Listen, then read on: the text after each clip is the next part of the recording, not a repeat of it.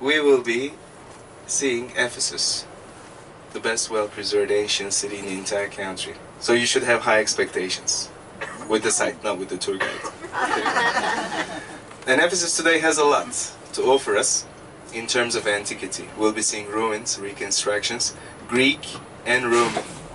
And yet you're in Turkey, right? So after seeing something Greek and Roman in Turkey, then you're going to see something 100% real Turkish. Something we Turks are known for.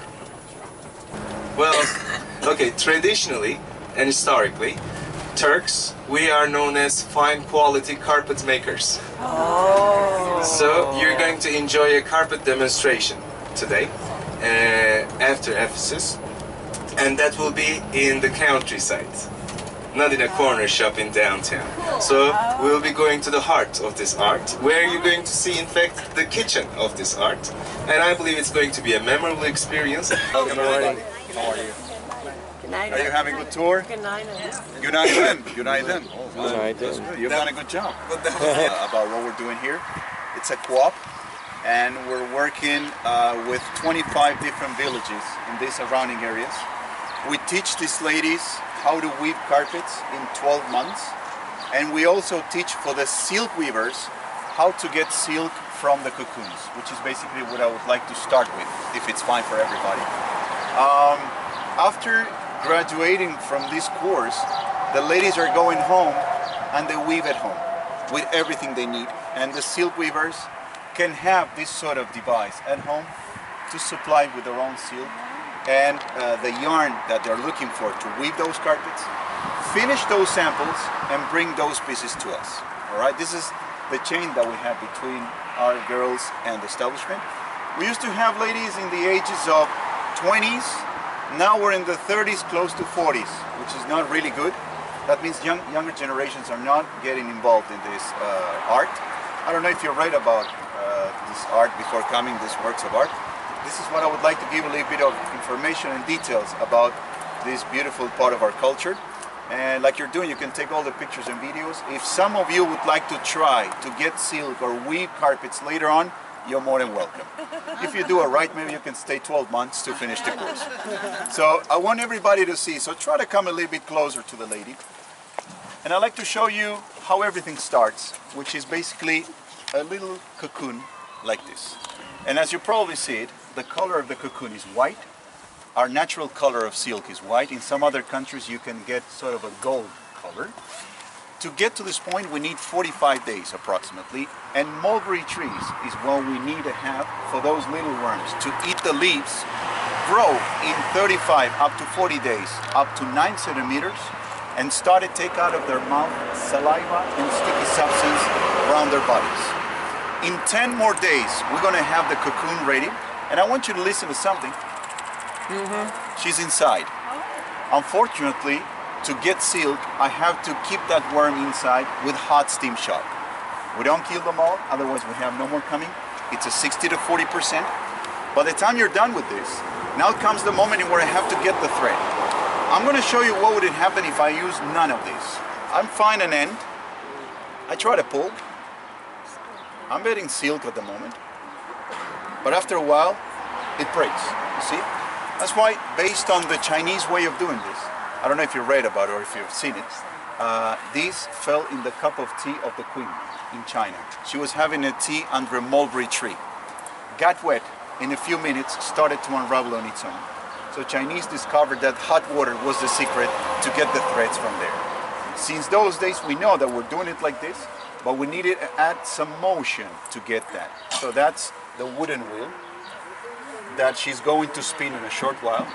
And to grab those threads, we need a very simple tool, which is a brush like that, all right? So we're still doing it like this. People is asking me, where's the machines? There is machines, but on textile, not on carpets. Because every carpet has its own density of knots, so every carpet has its own, is going to have its own thickness on that particular yarn. So get your cameras ready. Just going to show you right now how to get silk from the cocoons. Please. She goes 1, 2, 3. Take a look at that. Wow. It's a very simple method, but still works very well. Some of these can be up to sometimes 10 times thinner than human hair. And if you ask me right now to get 1 kilogram of raw silk, I will need to find 6,000 cocoons. This is how light this material is. Now she's going to work with her hands, because she's going to take the upper layer to clean that part. And all of those will become one thread. So remember the cup of tea. Here's your cup of tea. And here's the motion that she's going to create by attaching all those threads to the yarn she's already working with. Just be careful over there. And she's going to spin the wheel, and the cocoons will be jumping around in the water. So this friction that she's creating with the water and the cocoon creates a steam that comes out of there. And all of those will become one thread. Really? That's right. And that thread is what I'm going to get in that yarn. How long she's going to do this every day? If she wants to weave a silk carpet, she has to do this at least every day, 5 hours. Wow. So to weave silk, it takes a lot of dedication, a lot of time, good eyes, and good concentration. Some of them are wider, some of them are a little bit more transparent. I don't know if you can get to see from there. You start like that, and after 5 hours of keep doing this, you're going to get something like this. For example, this one. If you see through the light, Is that the worm? there's a worm inside. All right. So that little worm inside, the outside part of the cocoon, and she took a few meters at the beginning. All of these is going to be provided to textile companies to mix with cotton and make, for example, shirts. You know when you buy a shirt that's silk and cotton, it's from that silk. What else do we use silk for? Do you have any idea, like generally talking? Parachutes, there you are. In the Second World War, the Romans could cut through marble with silk. Yes. For the worms, we can use it on cosmetic industry to make skincare creams for ladies. I don't know if you've heard about that. It's very good for the body, especially for your face. That's the secret for the beauty of the Turkish ladies. You know, every morning with a bug around their faces. No, I'm just kidding. In some countries, they're frying them and they're eating them because of the protein levels. Where? Crispy. Yeah, crispy. And I've seen it in Thailand, and they're not as bad as it looks. It's very tasty, actually. Everything's used in this. Nothing is wasted. What I want you to do before we go on, touch the silk here in the roll, okay? Touch it, please, and see how rough that material is. One question, so if she's going through there and she's getting close to the end, can she attach the rest of them and keep going? Oh yeah, sure. Actually, when she realizes that she's coming to the end, she will add more. The ones that are already, like this one, she will take them out of there. And to give you an estimate number, to make a carpet for the floor and to get only one color, you need at least 40 cocoons, only for one color. Will she have to do the brushing again Yeah. in order to add to it? That's right. It won't, No. go on its own. You need to get the brushing, because look, for example, this is silk, right? If I want to add this like that, it's all right. But if I want to add more, I need to use that brush to add it later on. And the dyes that we use, by the way, on silk are chemical dyes nowadays. When you see a silk on silk carpet, that brightness, that sheen comes from the chemical dyes.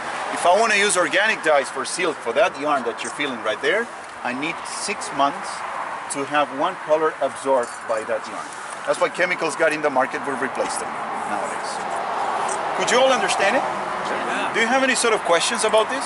How do they cut marble with silk? Good. By the time you get 4 of those out of the wheel and you spin them, you create one thicker line. Actually, with 4 is not enough. It should be 6 and 8 of those. So to give you a number, is approximately 250 to 300 cocoons altogether. You get both hands like a saw on top of marble with water, and you go back and forth. Obviously, you're not going to do this in 15-20 minutes, but after a while, you'll start to cut through marble. So it's a very, very rough material. We're going to see those in a short while, but the technique that we use as a country, that we chose for more than 2,000 years, is called double or Gordian knotting technique. All of our handmade carpets are done like that, by using 2 vertical threads instead of 1. This part, the green one, is what Persians, the famous Persians, are doing, the single knotting technique. I don't want to say that we're better or they're better, but in Turkey we need more time to finish a carpet because we're dealing with 2 threads rather than one. Wool on wool, wool on cotton, and silk on silk are the 3 main categories. So now I'm going to show you with the help of these ladies to do that in slow motion. Every lady works with its own loom because if we mix tensions, the carpet can be uneven. Alright, it's very important to keep that same lady from the beginning to the end. There's one front line and one back line of the vertical threads. So to do double knotting, they pick one of the lines of the back, one of the front, and they go. One, they go on top, they grab both, they go down, and they cut it off with the help of a blade. Oh, wow. They're going to do it again. If you cannot see from there, you can also come here. 1, 2, holding both. You go down and you cut it off with the help of a blade. One and one last time. 1, 2, goes down, and you trim it off with the help of a blade. The ladies are following a pattern. If you pay attention, there's something in front of them. They have to count one by one, dot by dot, row by row. It's like cross-stitching a little bit. You can commit mistakes, it's fair enough. If you realize the mistake is in the row you're doing, you can pull it and correct it with a proper color. If you realize the mistake was done in the previous lines, there's nothing you can do. The Guinness Books of Records has 3 mistakes in that carpet, just for you to understand that there's no perfect carpet, all right? So what we do later, we're going to cross what we call the weft. Look at that. This is the horizontal line of the structure of the carpet. And then we're going to have to beat the knots down with this iron comb. If the lady started to do that, and if I go and help her to do this, I'm going to have an uneven carpet again. So keeping the same tension is the key element to have a good result on the handmade carpet. You hold it up. I'm going to... There you go. And this is how they do it.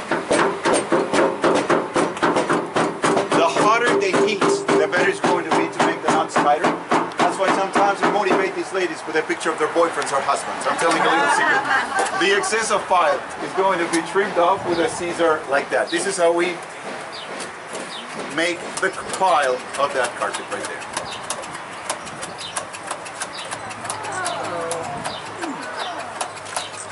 You can see 15, 20 ladies weaving, but only one will do the pounding and the trimming from the beginning to the end.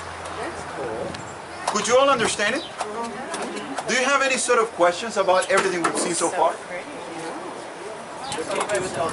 How long does it We take? feel cocoons or pillows. We're not using for carpets anymore. Who said that? How long does it take to complete Thank you, ma'am. I was waiting for that question. This is going to be 325 double knots to 1 square inch. I just want you to picture it. 4 by 6 the size. This is 11 months of labor. Working every day for 5 hours, and every 50 minutes they have to stop for 10 to stretch back shoulders, eyes, and fingers. That's right. Do you get a massage for benefits, right? Yeah. Do you do anything with all this thread? We feel cushions, pillows, but we don't use for carpets anymore. Okay, yes ma'am, you were going to ask me something. I'm Chinese, so All right. I wonder how the secret came out from China to Turkey of the silk. Well, Because it was supposed to be very secret. it was a very, That's you're really a very right. process. Who started it? 2 monks from Asia Minor, what we call nowadays Turkey, traveled undercover to China and brought the secret and the cocoons into walking sticks. And then we started to do that in our land because our weather conditions and everything is perfect for the mulberries. Yeah, it was a secret, ma'am. You said very right. You kept it very well. I know Chinese people, they're all like that. No, they were trading silk for the daughter of the kingdom as part of a dowry. There was no carpets, there were silkworms in that time. Imagine how valuable it was. So we're going to move forward, ladies and gentlemen, to take shoes off and walk on those carpets on bare feet. You're doing the proper thing to understand a handmade carpet, all right?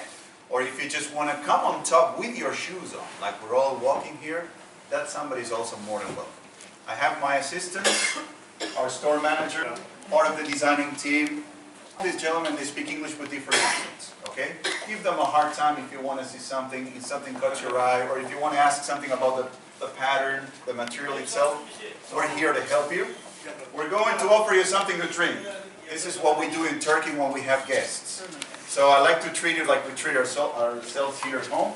For wine lovers, we do have Sauvignon Blanc and Cabernet Sauvignon from the area, and tea, apple tea. Okay, this is organic apple tea. What wine? Red wine.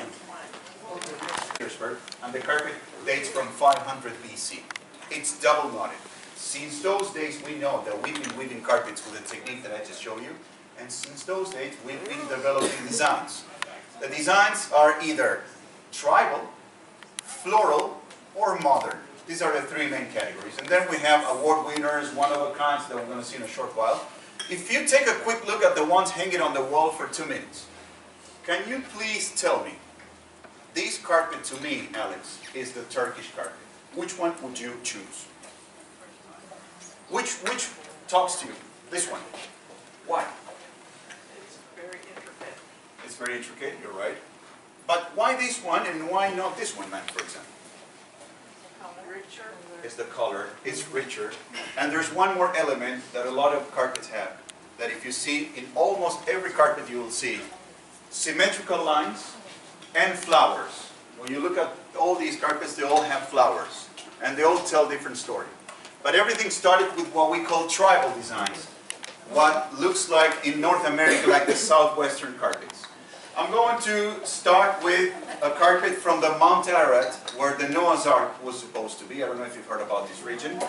We're using goat's hair, Angora, and the dyes that we use are all organic. So if you live in a place with a lot of sun, and the sun comes through the glass, through the window, to your carpet, there's no problem of fading at all. Because if you treat the dyes in the proper way, they're not going to fade at all.